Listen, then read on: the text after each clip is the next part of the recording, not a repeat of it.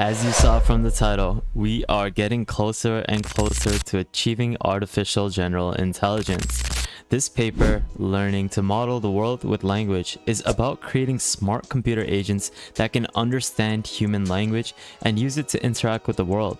Instead of following just basic instructions like a normal autonomous AI agent would, these agents have been trained to understand different types of languages like descriptions of an environment or rules of a game. Now, the key idea is that the language helps the agents predict the future, like what will happen next in the world and what actions will be rewarded. Now, the agents use the language understanding to imagine what might happen, and they might even learn to make a better decision based on these predictions. Now, this paper introduces an agent called Dynalang, and it is capable of learning from both online interactions in an environment and a pre-training on text and video data. Now, by using diverse types of languages, Dynalang gets better at a task like navigating through environments as well as complex instructions. The paper's approach of using language to predict future events and actions is a promising direction in AI research, and it brings us closer to building more AI advanced systems.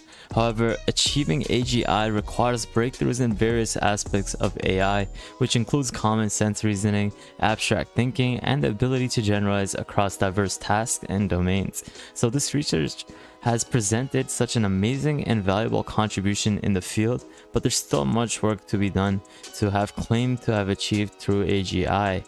However, this paper has done an outstanding job in a way to get closer to AGI, as it has developed an approach for agents to become really smart to predict human interactions and behaviors by predicting future events and actions that are promising for such agents to basically comprehend.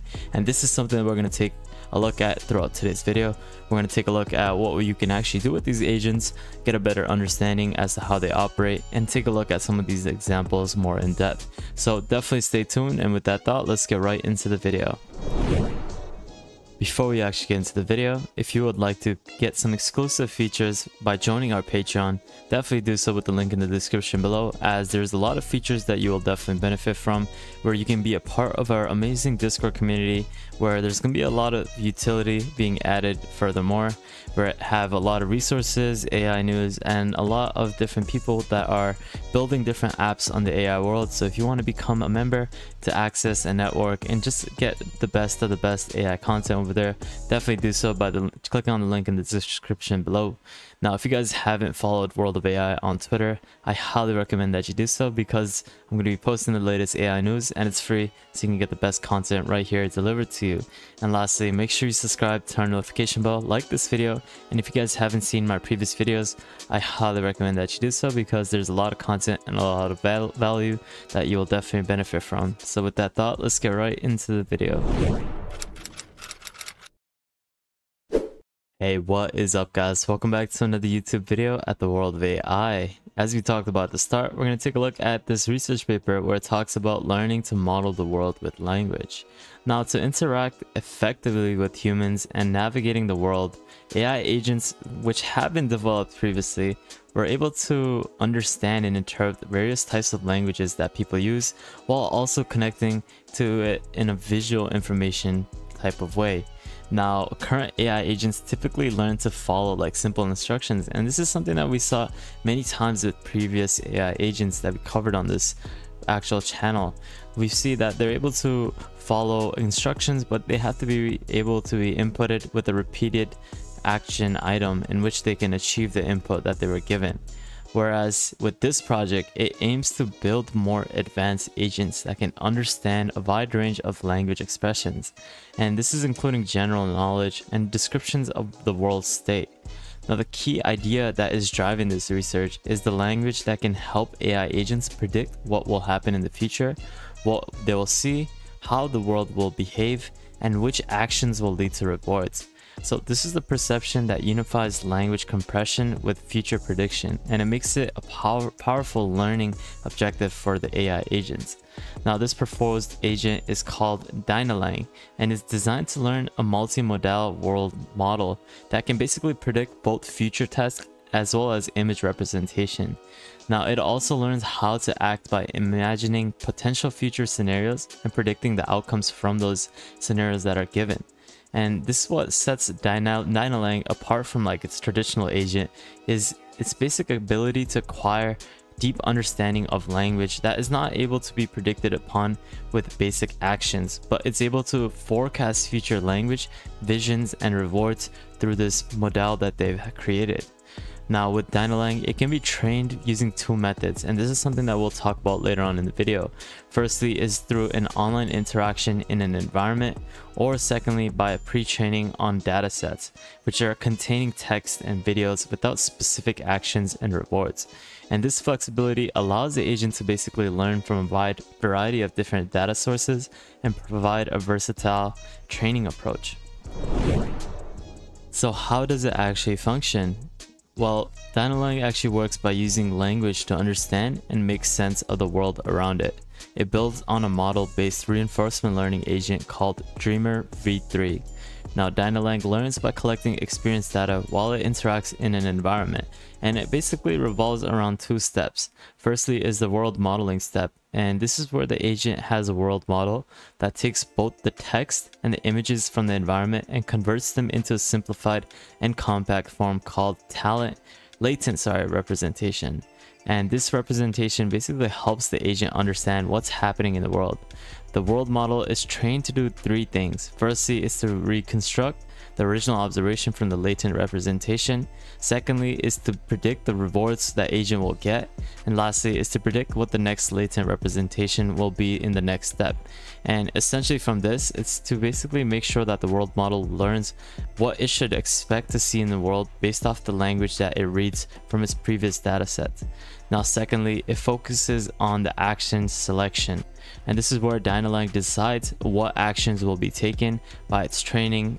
It's basically training a policy of networks on top of its simplified world model representation, and it imagines different scenarios by doing an imagine rollout, which basically uses the world model, and it then learns from these actions to predict the actual rewards that are given, and it helps to make the better decisions.